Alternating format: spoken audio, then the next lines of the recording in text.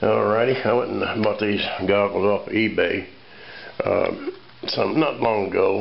In other words, they should have lasted a lot longer, but the little band here, which is this thing, well, it's elastic, I guess. It's supposed to be. Boy, there ain't no stretch to it.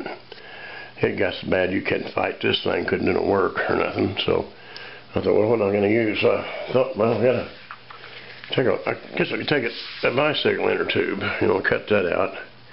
And which that's what I did. I cut the center piece out so it kind of conformed to the shape. Not that it matters on that, but before I come up with that idea of the rubber off the inner tube, I was thinking, well, I wonder what I can get. I guess maybe go to Walmart and get some more elastic. And I thought, well, that won't be no better than what I got. But this theory really works. I mean, it pulls it tight.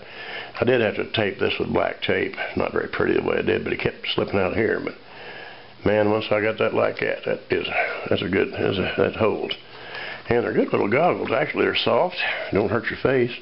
And you can flip them up. You need to see better and push them back down if you're going to be plasma cutting or I guess settling cutting. I ain't got no settling torch, so I use a plasma cutter a lot. But anyway, it's just a short little video in case somebody like me didn't think of it right away and find something that actually works. And this really does.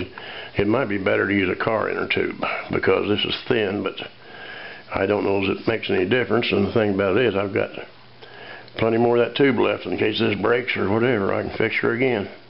Alright, well, that's just a short little thing in case anybody didn't figure out what to do with their broken goggles. So thanks for watching. Thanks for subscribing.